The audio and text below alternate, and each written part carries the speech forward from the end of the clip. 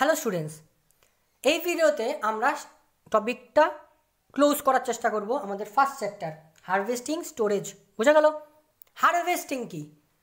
ফার্মাররা যে এত দিনের পর দিন যে কষ্ট করে গেল, হার্ড ওয়ার্ক করে গেল একটা ক্রপকে ঠিকঠাক গ্রো করাতে, এটাই হলো তার লাস্ট প্রসেস, যেটা ফার্মারদের মুখে হাসি ফোটায়। যখন দেখে ফার্মাররা ওই যে গ্রিন যে ক্রপটা ওটা ট্রান্সফর্ম ইন্টু এ গোল্ডেন ক্রপ বা গোল্ডেন ল্যাশি এরিয়া, তখন কিন্তু ফার্মারদের একটা মুখে স্মাইল আসে, মানে now we are ready for harvested the crops. তাহলে হারভেস্টিং কি? Harvesting is the process of gathering A ripe crops from the field, basically two chop the yield two remaining one. Chop করা মানে একটা গাছ আছে, গাছকে চপ করা, কেটে দেওয়া। To cut of the yield from the manual crop, কারণ রেডি এখন ক্রপ হারভেস্ট করার জন্য। কালেক্ট করব আমরা মেন যেটা আমাদের কাজে লাগবে ক্রপটা, সেটা কালেক্ট করব। এই জন্য চপ করতে হয়। চপ আমরা কী দিয়ে করব? সিকেল দিয়ে করব। সিকেলের নাম সবাই শুনেছিস। সিকেল কি? একটা সি শেপড ইমপ্লিমেন্ট, যেটা প্রচুর ধারালো হয়, আর আমরা মেন ক্রপ থেকে ওই যে হারভেস্টেড ক্রপটাকে আলাদা করি, যেটা গোল্ডেন কালার হয়ে গেছে, দেখতে পাবো গোল্ডেন কালার মেন ম্যাচিওর ক্রপসটা। বোঝা গেল? তাহলে টু চপ দ্য ক্রপ মানে cutting and gathering of the mature food crops, ওটাকে আমরা হারভেস্টিং বলবো। The cutting of gathering of the mature crops is called harvesting. হারভেস্টিংটা প্যাডির ক্ষেত্রে দেখতে পাবো আমরা। আজকাল যারা গ্রামে যায় তারা দেখতে পারবো যখনই গোল্ডেন কালার হয়ে যায়, ওই গ্রিনিশ অ্যাপিয়ারেন্সটা ট্রান্সফর্ম ইন্টু এ গোল্ডেন অ্যাপিয়ারেন্স, তখন ফার্মাররা কী করে? এই যে বিভিন্ন ধরনের ইমপ্লিমেন্ট দিয়ে হারভেস্ট করে two chop the mature crops. বোঝা গেল? আফটার হারভেস্টিং কী করবে? আফটার হারভেস্টিং যখন করবে তখন হারভেস্টিং করা হয়ে গেল, তার মানে আফটার হারভেস্টিং কী করব? থ্রেশিং করব। থ্রেশিং এটাও একটা অ্যানাদার ইম্পর্টেন্ট কিন্তু নাম। এ থ্রেশিং, নেই মনে হয়, THRESHING, থ্রেশিং। থ্রেশিং কি? থ্রেশিং কি? The process of beating out the grains from the harvested crop plants is called threshing. মানে when you separated the husk যেটা বাইরের লেয়ার, একটা হাস্ক ফ্রম দ্য গ্রেনের মধ্যে একটা বাইরের লেয়ার থাকে, ওটাকে বলে হাস্ক, আলাদা করে দেওয়া হয়। When you separate the husk from the grains is called threshing. Simple ভাষায় মানে on beating out the grains from the harvested crop is called threshing. এটা ম্যানুয়ালি করা হয়, হাতের মাধ্যমে করা হতে পারে, বা থ্রেশার মেশিন আছে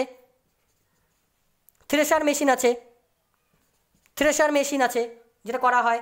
আরেকটা মডার্ন মেথড যেটা খুব কস্টলি, যারা হাই কস্ট মেনটেন করে, যাদের ক্ষেত্রে খুব মানে মানি আছে, তারা কম্বাইন থ্রেশার নামক একটা কম্বাইন থ্রেশার, এটা একটাই কিন্তু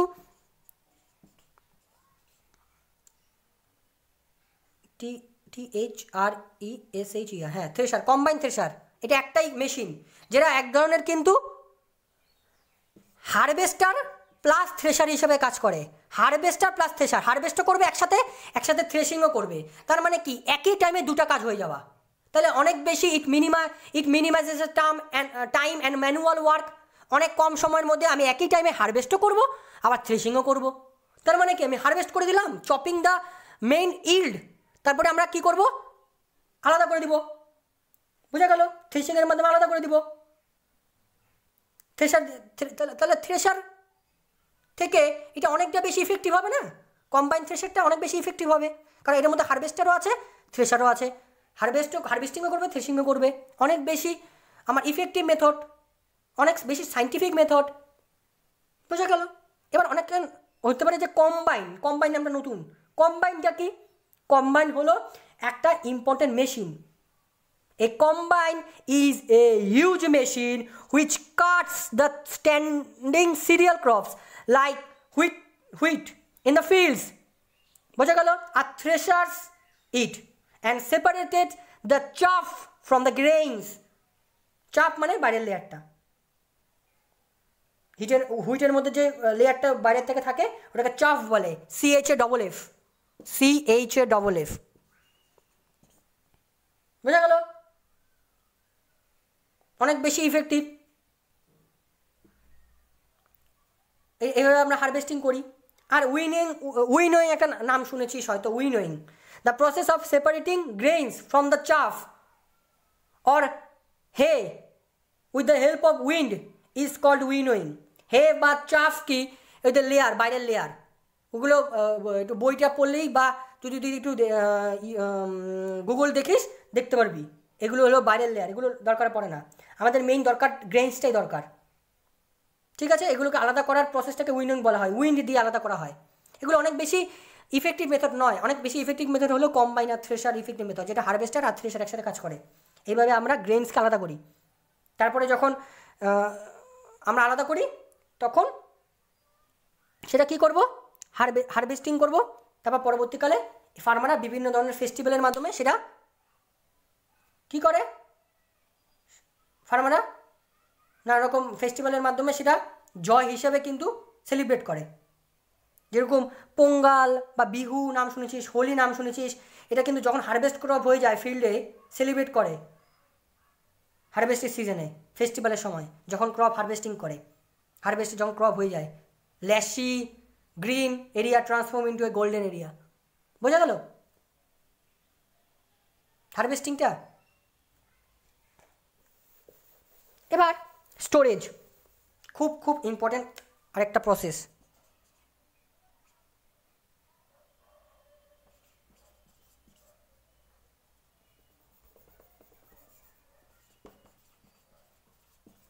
স্টোরেজ কি? ভালো মতো স্টোর করা। one of the most important aspect of agriculture field. It is proper if we give a proper storage of harvested grains or harvested crops, the agriculture products will be more. কারণ এই যে স্টোরেজটা, এই স্টোরেজের জন্য জানিস কি প্রত্যেক বছর অ্যানুয়ালি 9% গ্রেনস নষ্ট হয় যদি আমরা স্টোরেজ ঠিকঠাক করি না। ঠিক আছে, হারভেস্টেড ক্রপসকে কালেক্ট করা হলো, তারপর প্রপার সানলাইটে কিন্তু হারভেস্টেড মানে এই গ্রেনসগুলোকে রাখা হয়, যাতে ওই সিডের মধ্যে, ওই গ্রেনসের মধ্যে যাতে ময়েশ্চারের পরিমাণটা রিডিউস হয়। যাতে ময়েশ্চারের পরিমাণ যদি বেশি থাকে তাহলে ফাঙ্গাস ডিজিজ হতে পারে। আমি চ্যাপ্টার পড়ছিলাম, ওয়াটার থাকা যাবে না, এই জন্য ময়েশ্চারের কমাতে হবে, ময়েশ্চার রোদের মধ্যে শুকানো হয় সানলাইটে। The higher moisture content in food grains promotes the growth of fungus and molds on the stored grains which damage the food crops. বোঝা গেল? তাহলে জার্মিনেশন ক্যাপাসিটি কিন্তু কমে যাবে। আর ড্রাই গ্রেনস রাখতে হবে আমাকে, কিন্তু এটা কিন্তু আমার এবিলিটি। এই জন্য আমাকে দুটো ফ্যাক্টরের উপর ডিপেন্ড করতে হবে স্টোরেজ করতে, একটা বায়োটিক ফ্যাক্টর, একটা অ্যাবায়োটিক ফ্যাক্টর। বায়োটিক ফ্যাক্টর মানে কি? এই রডেন্ট বা বার্ডস বা ইনসেক্টস, রডেন্ট মানে কারা? র্যাট বা মাইস, এরা হলো রডেন্ট। ইনসেক্ট, বার্ড, এরা নষ্ট করে দেয় গ্রেনসগুলো। এরা গ্রেনসগুলো নষ্ট না করে দেয় যাতে আমাকে দেখতে হবে ভালো মতো। নিম পাতা আমি রাখতে পারি, নিম পাতা রাখলে কিন্তু এরা অনেক সময় আসে না। বা পেস্টিসাইডস ইউজ করতে পারি, পেস্টিসাইডস বিভিন্ন ধরনের পেস্টিসাইডস ইউজ করা হয় আমাদের যাতে এই যে রডেন্টগুলো যাতে নষ্ট না করে দেয়। পেস্টিসাইডস কি? পেস্টকে মারা, র্যাট বা মাইস এদেরকে মারা সাহায্য করে। আর অ্যাবায়োটিক ফ্যাক্টর কি? আমাকে ঠিকঠাক টেম্পারেচার, ঠিকঠাক ময়েশ্চার,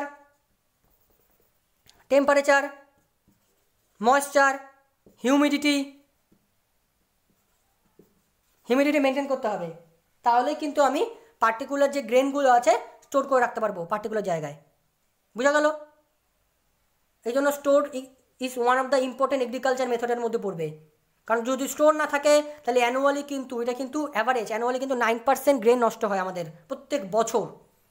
আমরা প্রত্যেকটা ইউজ করতে পারি বায়োলজিক্যাল মেথডের মাধ্যমে, আমরা নিম পাতা ইউজ করতে পারি। আর আমরা অ্যাবায়োটিক ফ্যাক্টরিকে যদি টেম্পারেচার বা ময়েশ্চার বা হিউমিডিটি যদি ঠিকঠাক রাখতে হয় তখন আমাদেরকে কিন্তু পেস্টিসাইড ইউজ করতে হবে, কেমিক্যালি পেস্টিসাইড ইউজ করতে হবে। কেমিক্যাল মেথড, এটা অনেক ধরনের কেমিক্যাল বোঝা গেল? পেস্টিসাইড ইউজ করতে হয়। এই পেস্টিসাইড কিন্তু one of the important method. Pesticide যদি আমরা ঠিকঠাক ইউজ করি তাহলে আমাদের যে ইনসেক্টগুলো আছে, আমাদের যে কন্ট্রোল আছে, এই কন্ট্রোলকে আমরা কিন্তু নষ্ট করতে পারবো। ঠিক আছে, যাতে কন্ট্রোল, যেরকম তুই যদি নাম শুনেছিস কিনা জানি না, আমাদের কেমিক্যাল কন্ট্রোল যদি আমরা করি, যেরকম বিএসসি বেনজিন হেক্সাক্লোরাইড, এই benzene hexachloride BSc benzene hexachloride দিয়ে আমরা পেস্টিসাইডকে মারতে পারি বা ইনসেক্টকে মারতে পারি। বা কিছু ফিউমিগ্যান্স আছে, এই ফিউমিগ্যান্স এগুলো এক ধরনের কেমিক্যাল, এগুলো কিন্তু আমাদের ইনসেক্টকে মারা হয়, কন্ট্রোল করতে পারি আমরা, প্রিভেনশন করতে পারি। ঠিক আছে, বোঝা গেল? এবার আমরা স্টোরেজ কিভাবে করব। একটা স্মল স্কেলে স্টোরেজ আছে। স্মল স্কেলে স্টোরেজ কি, যেরকম জুট ব্যাগস আমরা ইউজ করতে পারি, সেটাকে কালেক্ট করে রাখা হয় জুট ব্যাগসের মধ্যে। বা মেটালিক বিন আছে, মেটালিক বিনসের মধ্যে একটা বিন থাকে মেটালিক, ওই বিনের মধ্যে স্টোর করে রাখা হয়, এতে ড্যামেজ হওয়ার চান্স বেশি। আর লার্জ স্কেলে কী হবে, লার্জ স্কেলে কী করে কালেক্ট করব আমরা? সবথেকে ভালো পদ্ধতি, মডার্ন মেথড, অনেক বেশি হাই কস্ট মধ্যে পড়বে, সিলোস আর গ্র্যানারিস।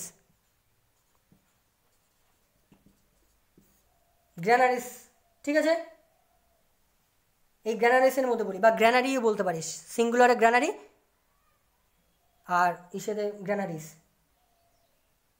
ঠিক আছে, এই গ্র্যানারিসের মধ্যে আমরা করব। গ্র্যানারি দেখবি অনেক বড় একটা ফ্যাক্টরি থাকে, ওই ফ্যাক্টরির মধ্যে স্টোর করা হয়, ওখানে টেম্পারেচার হিউমিডিটি ঠিকঠাক থাকে, তারপরে কোনো রডেন্ট নষ্ট করতে পারে না, ওখানে একটা পার্টিকুলার টেম্পারেচার থাকে, তারপরে ওখানে পেস্টিসাইড থাকে, একটা পার্টিকুলার টেম্পারেচার থাকে যার মধ্যে রডেন্টগুলো বা কোনো ফাঙ্গাস বা মোল্ড ওখানে জন্মাতে পারবে না।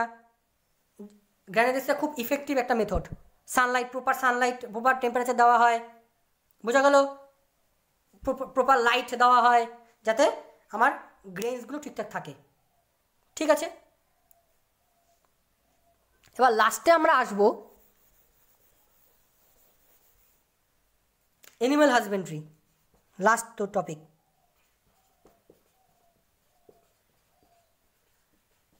অ্যানিম্যাল হাজবেন্ড্রি কি?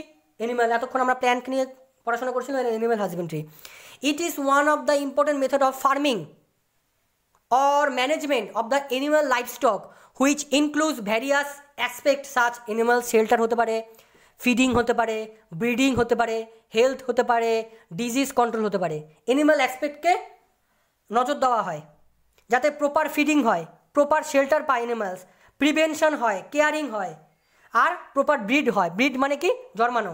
একটা প্যারেন্ট ব্রিড যাতে একটা ঠিকঠাক বেবি প্রডিউস করতে পারবে, ওইটাকে নজর দেওয়া।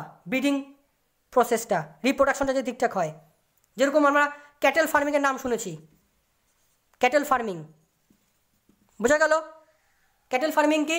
কাউ বাফেলোকে ঠিকঠাক টেক কেয়ার করা, শেল্টার দেওয়া, ফিডিং করা, তারপরে কেয়ার করা যাতে কোনো ডিজিজ না হয়, বা ব্রিডিং ঠিকঠাক যাতে হয়। কেন? আমার আলটিমেট গোল কি? মিট বা এগ পাওয়া। তাহলে এই ফার্মিংগুলো যদি আমরা ঠিকঠাক না করি তাহলে আমরা মিট বা এগ পাবো? তাহলে আমাদের এদিকে দেখতে হবে, ক্যাটেল ফার্মিংকে দেখতে হবে, পোলট্রি ফার্মিংকে দেখতে হবে। পোলট্রি ফার্মিং কি? এদের বার্ডগুলো ফার্মিং করা, এদের চিকেন বল, ডাক বল, এদেরকে। ফিশ ফার্মিং কি কেন দেখবো? কারণ ফিশ হলো ইম্পর্টেন্ট একটা নিউট্রিটিভ সোর্স। আমাদের কড লিভার অয়েল আমরা ফিশ থেকে পাই, ভিটামিন ডি পাই, তারপরে আমরা হাই নিউট্রিটিভ সাবস্টেন্স পাই, vitamin D, cod liver oil, বা অনেক ধরনের ভিটামিন পাই, ভিটামিন এ পাই। এই জন্য একে ফিশ ফার্মিংকে আমাকে দেখতে হবে।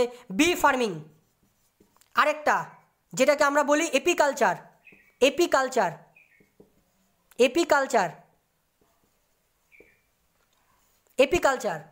এপিকালচারকে দেখতে হবে। এপিকালচার কী হবে? বি ফার্মিং হলে কি আমরা হানি ভালো পাবো। হানি প্রচুর একটা ইম্পর্টেন্ট নিউট্রিটিভ সোর্স। এখানে আমরা প্রচুর পরিমাণে ভিটামিন, প্রচুর নিউট্রিটিভ সাবস্টেন্স, এনজাইম, সুগার মানে কার্বোহাইড্রেট প্রচুর পরিমাণে পাই। প্রচুর পরিমাণে ভিটামিন পাওয়া যায়, vitamin B complex, vitamin B C, vitamin B D, কিছু পরিমাণে সুগার, প্রচুর পরিমাণে হানি থেকে পাই, তাহলে আমরা এগুলো করতে পারবো। এই জন্য animal farming is one of the important method, যেখান থেকে আমরা লার্জ অ্যামাউন্ট অফ মিল্ক পাচ্ছি, লার্জ অ্যামাউন্ট অফ এগ পাচ্ছি, মিট পাচ্ছি। তাহলে আমার ডায়েরি ফার্মসের ক্ষেত্রে, ডেয়ারি ফার্মিংসের ক্ষেত্রে বা লার্জ স্কেলে ফিশ প্রোডাকশনের দিক থেকে বা মিট প্রোডাকশনের দিক থেকে বা ভিটামিন এর দিক থেকে, ভিটামিন ডি এর দিক থেকে কিন্তু আমার অ্যানিম্যাল হাজবেন্ডারি কিন্তু one of the important effective method. বোঝা গেল? এই জন্য আমাকে কিন্তু অ্যানিম্যাল হাজবেন্ডারিকেও দেখতে হবে, আমার এগ্রিকালচার প্ল্যান্ট কাল্টিভেশনের দিকের সাথে সাথে আমার অ্যানিম্যাল হাজবেন্ডারিও কিন্তু দেখতে হবে ভালো মতো। ঠিক আছে, বোঝা গেল? আমার কিন্তু চ্যাপ্টার শেষ, ক্লোজড হয়ে গেল।